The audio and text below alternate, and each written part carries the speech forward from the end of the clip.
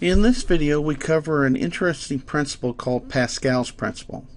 Pascal's principle is simply a very small statement that says a change in pressure applied to an enclosed fluid is transmitted undiminished. What I mean by that? It means the same amount that you exert at one point of fluid is transmitted to every other point of the fluid.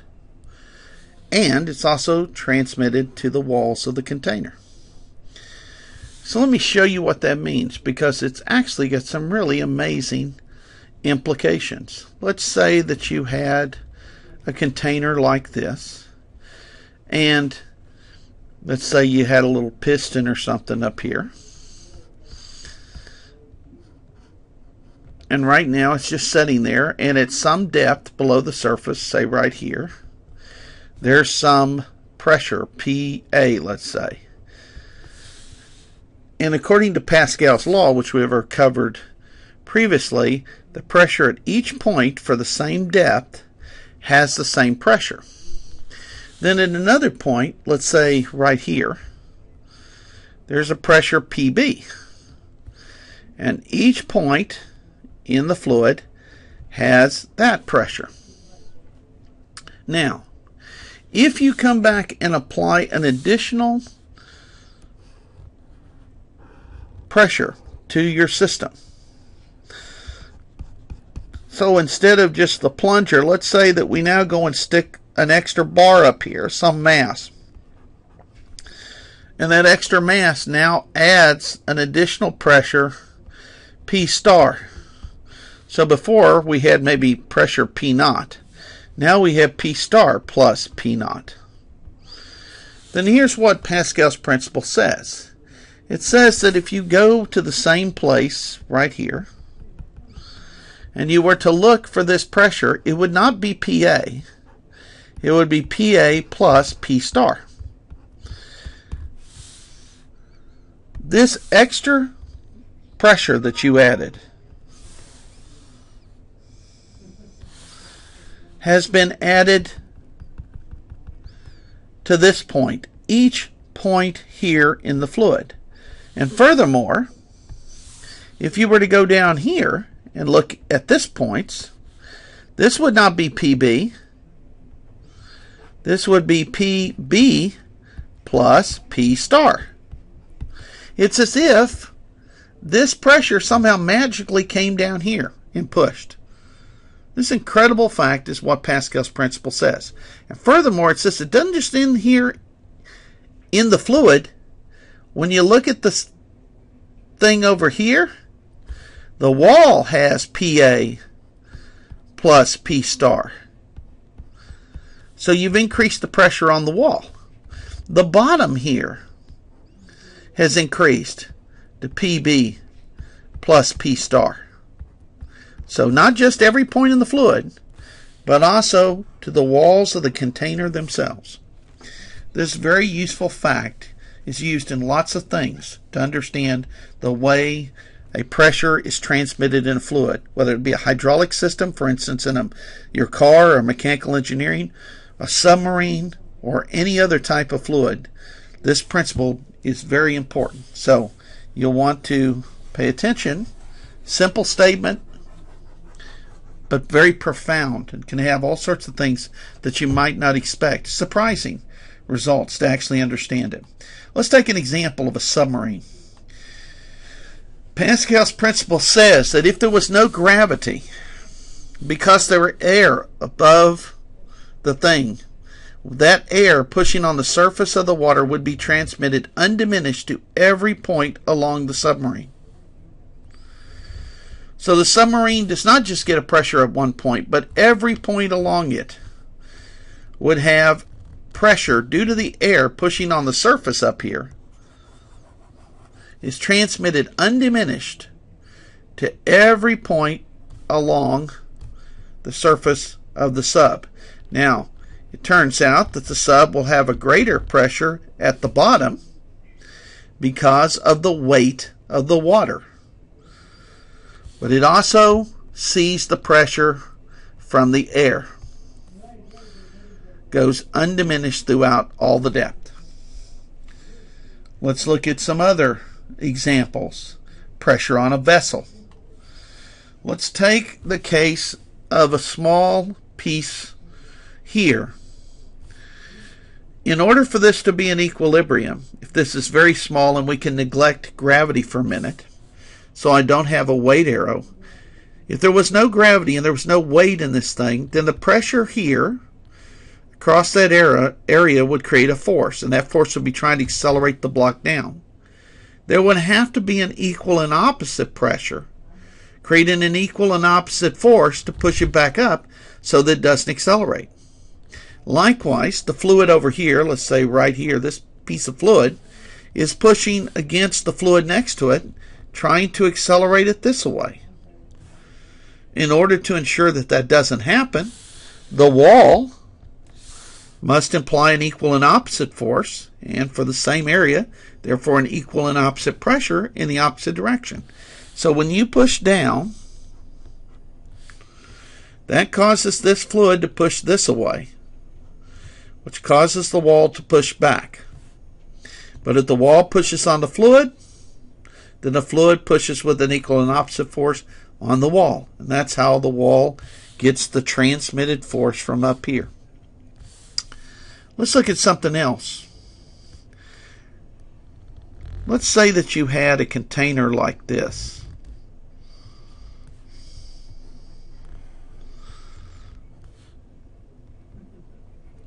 There's the water. Here's P naught, the air pushing down. Right below this, you can think that there's a column of water. And consequently, there's a pressure here that's P naught plus rho times G times H, where H is this height.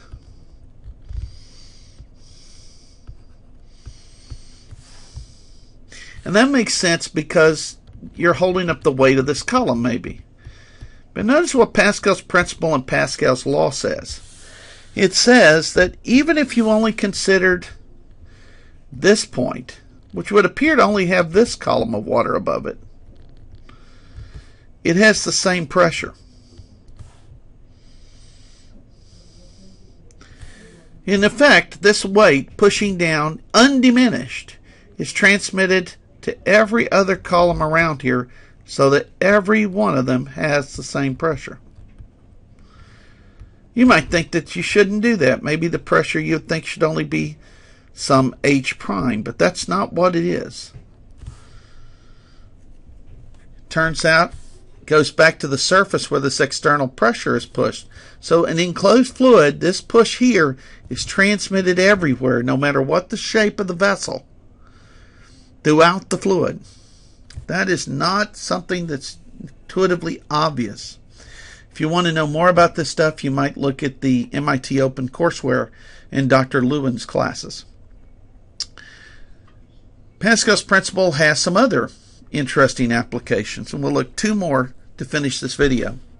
One is, consider the pressure here at the surface. That means that pressure is automatically applied at every point, for instance, on a dam. In addition, there is a certain height. So at each point, the pressure here, P, is P naught plus rho G H. The deeper that you go, the greater the force that will be applied to the dam. Consequently, the dam has to be made thicker in order to handle this water.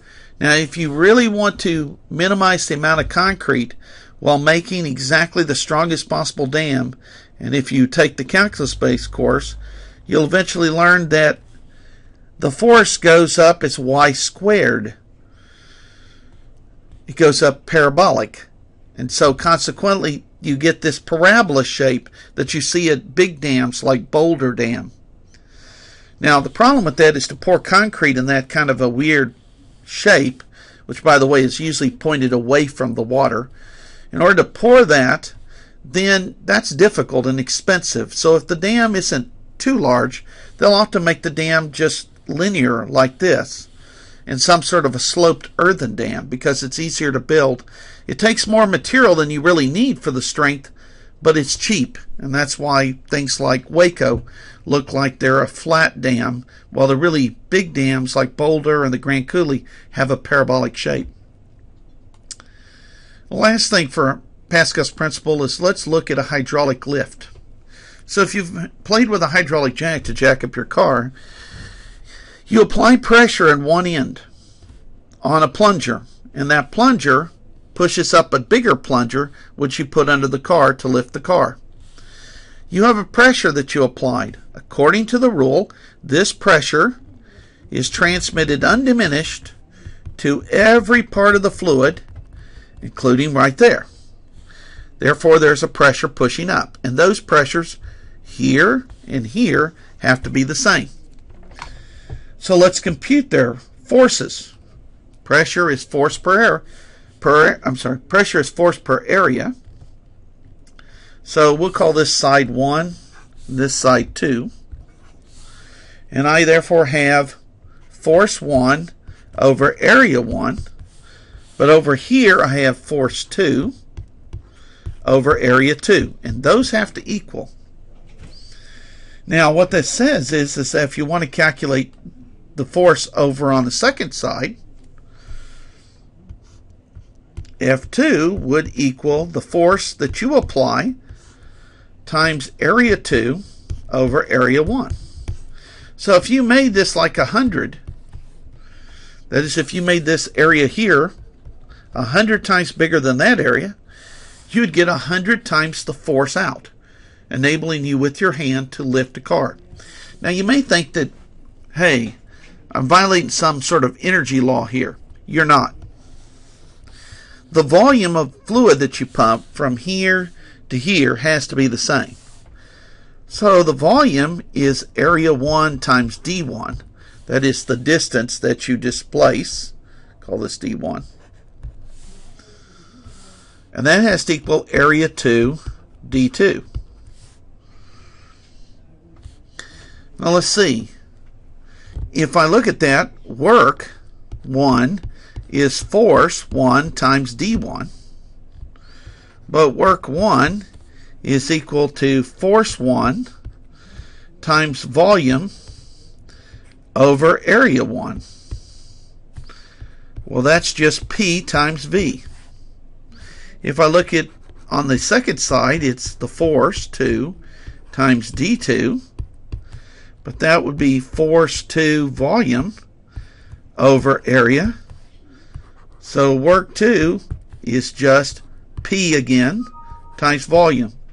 They have the same volume, they have the same pressure, so therefore they have exactly the same work. Any work you do on one side is transmitted, so you have conservation of energy. Now this says that if it's 100 times the area, you'll have to push it 100 times the distance. That's why you have to jack so many times on the hydraulic jack to raise your car just a little bit.